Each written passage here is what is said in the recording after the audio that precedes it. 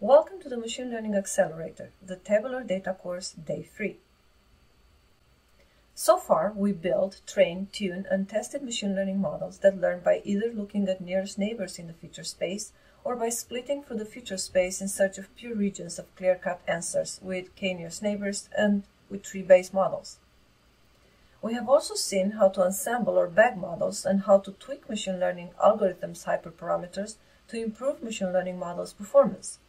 In this third part, we walk farther down the path of machine learning algorithms, stepping into the deep learning territory by looking at machine learning algorithms that learn from data by some version of gradient descent optimization, regression models, boosting ensembles, and neural networks, while also touching upon regularization, another machine learning technique aiming to find the right balance between overfitting and underfitting in the search for that appropriately good fit machine learning model. And we close the course learning about another ML technique that's gaining more traction lately, that is AutoML, and how AutoML works on AWS.